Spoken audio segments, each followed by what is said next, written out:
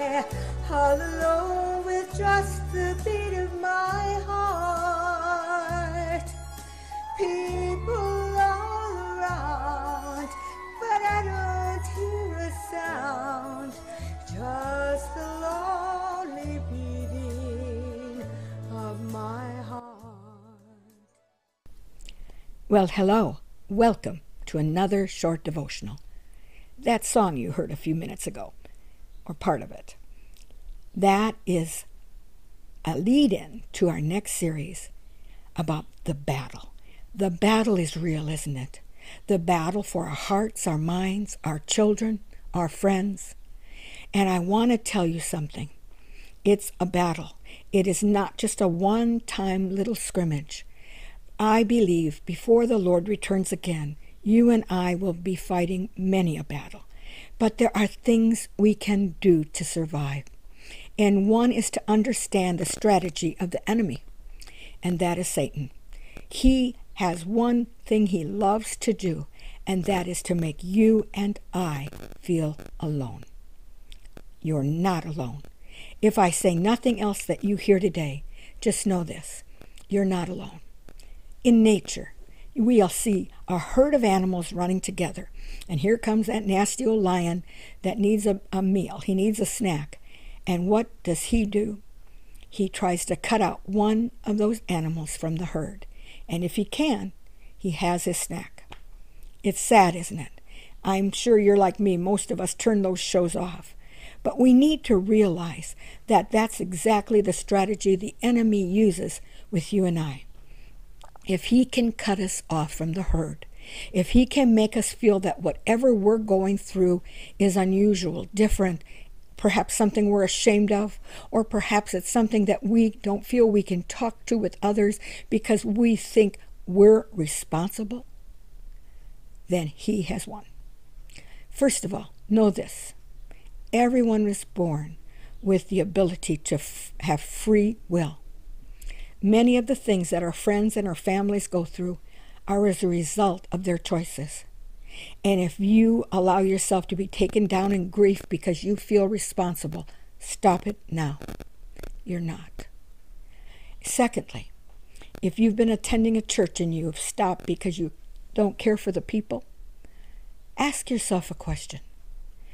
Is this also a tactic of the enemy? It can be. I want you to know that. Because the Bible gives us a scripture. I love this scripture. It is found, I got to find it, I'm scrolling, in Deuteronomy 32:30. And he's asking God a question. He said, how can one chase 1,000 and two put 10,000 to flight unless the rock has sold them and the Lord has surrendered them? What does that mean? If we serve the Lord, one of us is powerful, but two of us? And so one of the things the enemy is doing in this last day is to make people stop going to church.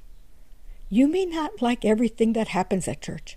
Perhaps you feel bad because the pastor hasn't called you when you're going through this difficult trial. First of all, he's not God. He does not know everything. He cannot read your mind if you have not told him and have not shared with him. But secondly, he cannot be God in your life either. So stop blaming the pastor. The people, they're not your friends. They're cliquey. You don't feel like you fit in. Well, hello. That is still not a reason to allow something so powerful as corporate prayer to be removed from your life. So if you're not going somewhere, start going somewhere. Go to a Bible-believing church that believes in prayer, that will stand with you. Okay? So let's get that out of the way, and let's start believing God. We're going to study about the battle. The battle is real. And we need to know that we can stand together. One of the things I do is that I love to read the Word of God out loud. I get excited. And I was reading something, and I'd like to read a little bit of it with you. Psalm 68. You know that God is powerful. He truly is. And if Satan has you convinced that whatever problem you're going through today is unsolvable, then you need to look into the Word again. Psalm 68.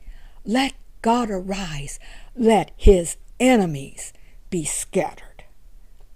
Yes, our enemies, whatever it is, delusion on our children, if they're believing a lie, let's pray that the enemy be scattered. As smoke is driven away, so drive them away. Yes, we can, in prayer together, we can believe that whatever it is, God is more powerful.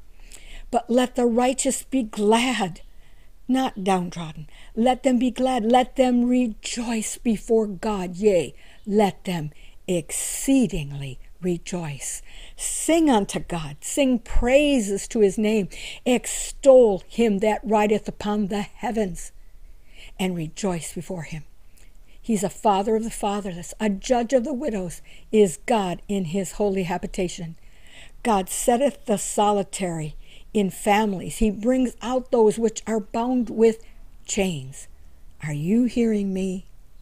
If your family member, your loved one, your associate at work is bound in chains, God can bring them out. He bringeth out those which are bound with chains. O God, the earth shook. I love this. O God, verse 7, when thou went forth before thy people, when thou didst march through the wilderness, the earth shook. The heaven also dropped at the presence of God. Even Sinai itself was moved at the presence of God, the God of Israel. Thou, O God, didst send a plentiful rain when thou didst confirm thine inheritance when it was weary. Thy congregation has dwelt therein. Thou, O God, has prepared thy goodness for the poor. The Lord gave the word. He just needs to speak the word. And great was the company of thou that published it. I'm jumping ahead because there's lots to Psalm 68.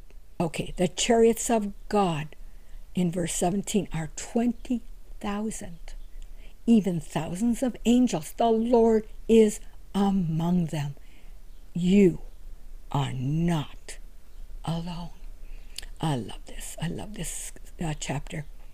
He that is our God is the God of salvation. Pray for salvation. Pray, stand in the gap for your loved ones, for your friends, for your family.